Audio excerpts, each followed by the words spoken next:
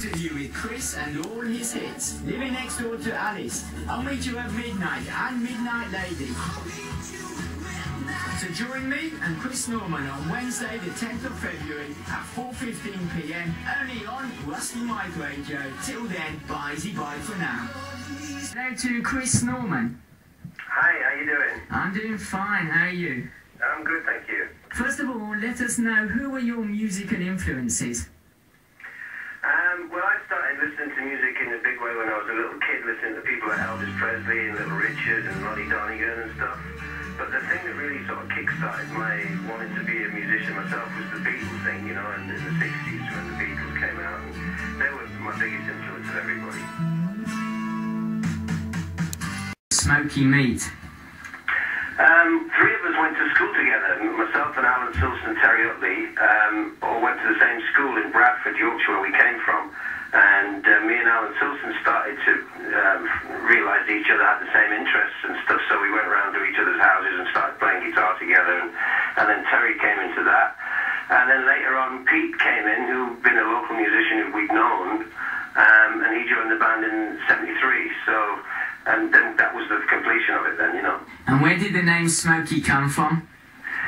Well, we were called all kinds of names. We were called, we started off with all funny names like the Elizabethans and then Kindness. And when we signed the record contract with Rap Records, they wanted us to have a more catchy name because they didn't think Kindness was very catchy, which they were right.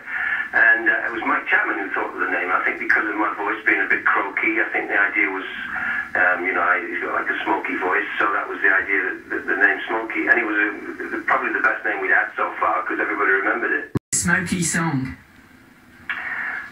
Probably the very first hit we ever had, which is called If You Think You Know How to Love Me, because it was, it always, whenever I hear that now, ever, on the radio or anything, it always reminds me of that time, which was really exciting, because the first time you ever played on the radio, and I remember being like on a Sunday afternoon now in the car, and Pick of the Pops was on the BBC, and on Candace record, and they said this is Smokey number 16, and then it went up to number 33, and it was just so exciting. So whenever I hear that record, I get that feeling back, and so that's still my favourite. So it's Living Next Door to Alice. Tell me about that song. Well, it's a funny story because we actually were recording in America. We were recording in Los Angeles. It was our third album, I think, we were doing, and Mike Chapman, our producer, had this song called Living Next Door to Alice, and he played it to us, and we said, no, we don't want to do that, it's too country, you know. And he said, yeah, but it'd be great for America, you know, because if we can break through into America through the country charts, it could be a big hit. It could be a lot of good, you know, but we won't put it out anywhere else because it's only for an American thing, and then it won't spoil the image for the rest of the world. So we said, okay, and we recorded it on that basis that it was just going to be out in America. And then, of course, we finished the album, we got back to England, and the first thing that Mickey Most, who owned the label, said the first single should be Living Next Door to Alice. And we said, no, you know, it's not supposed to be out in England at all. And then, of course, all the countries like, throughout Europe, Germany and Holland and everywhere, all picked up on that, and they all came in with, this is the first single, you know, so we were kind of outvoted, and we weren't very happy about it at the time, I must say, but we kind of went with it. And of course, they were right as far as how big a hit it was, because it became a huge selling record, and it was #1 all over the world. But we still weren't that keen on it, and even now, although I do it now, and it's just part of my history now, it sort of changed the way that the group was perceived, I think, after that. What do you think of the cover version of Living Next Door to Alice from Gompy 1995?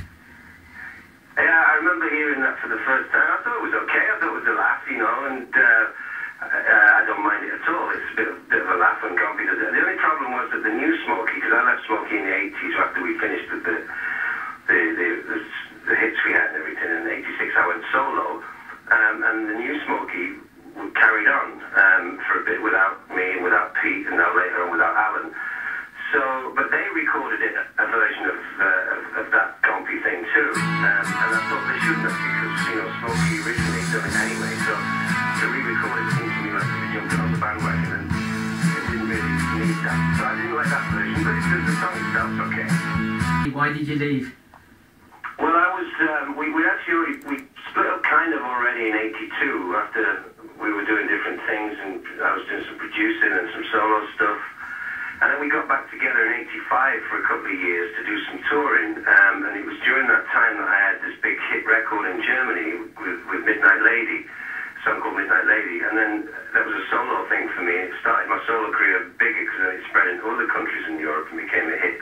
And then I had the decision to make whether I could do both things or which one I was going to choose, if not. And I decided if I did both things, I would never be at home because there would be so much promotion and touring to do with Smokey, and then the same thing with me that I would never get home. So I chose to go solo because it's been what I've been trying to do for a few years anyway.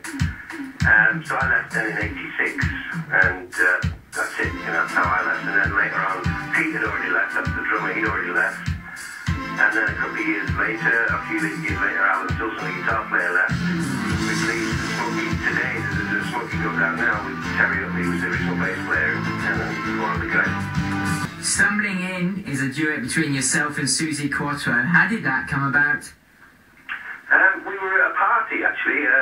There was an awards ceremony in Europe for best group and best this and the other. Smokey had got a gold Otto, I think it was called, this award. And afterwards there was a party, and all the people who were on the ceremony were there. We were having a few drinks, and in the corner was a group playing, just a local group with some equipment, and everybody was getting up and jamming, you know. And I got up with Susie, and we started to sing some old rock and roll song like Long Tall Sally or something. And Mike Chapman was in the audience, who was her producer and also our producer. And when we sat down again, he said to us, you know, you look so great up there, why don't we do a record together? So she was in the studio anyway doing an album, so I went in, joined in their session, and we recorded Stumbling In and one other song, which was the B-side called Stranger With You. And then I went back to Smokey, she went off and did her own thing, and the next thing it came out and was a hit. So it's just one of those lucky things. Our love is alive. Tell me about it, your biggest solo hit, which is Midnight Lady here in Israel. How did that come around, and who wrote the song? It was written by Dieter Boland, and he was a big fan of Smokey at the time, and he was trying to get some involvement with us, and I got a call. We must say that Dieter Boland was in Modern Talking, no? That's right. Yeah, because Modern Talking were extremely big in the 80s here in Israel. Yeah. Well, Modern Talking was a kind of a completely different area. It was like disco and all that stuff. So when I first heard about Dieter Boland wanting to do this record with me and produce this song he'd written, I said to everybody, I don't think so, you know, it's not my kind of stuff. But then they sent me the tape, and I listened to it and thought, why not? So I went over and recorded it, and it was a really quick thing. I went into the studio, I didn't even play on it or anything, which is not usual for me. And I just went in and sang this song, and then went back to the office, to the record company office, had a couple of drinks and went back home. And then it came out, was a big hit, so it was a good start. Do you still get the same buzz when you go out on stage as you did in the 70s? I think more, really, to be honest, because in the 70s, it was always a lot of pressure, and I was trying to find myself kind of and what to do. And I think now I'm more comfortable with being on stage because I've been doing it for so long. And so I can relax more. So I enjoy it more. I love to go on stage, and there's a big audience, and the reaction that you get from an audience. It's a great feeling to stand up there and sing songs for people who want to hear them, you know. So I think more now, yeah. What can we expect from your shows here in Israel? What songs are you going to perform for us? I usually do about 2 hours. My normal concert set's about 2 hours. And it's a mixture of all kinds of stuff. I do a lot of Smokey songs because I know people want to hear that. So I'll do Every Next Door Alice, and I'll Meet You at Midnight, and Don't Play Rock and Roll to Me, and if you think I'll do about 8 or so, maybe more Smokey songs. I do some solo stuff, and I also do some stuff like, it's very rocky at part. The show's very rocky. I've got a 6-piece band, so it's quite a rock band.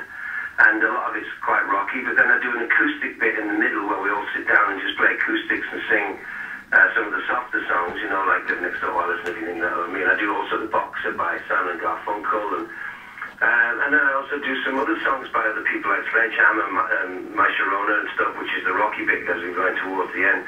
So it's a rock show, but with a lot of songs that people would know. Let's say goodbye to Chris Norman. Thank you very much for taking the time to talk to us, Chris. Yeah, it's a pleasure.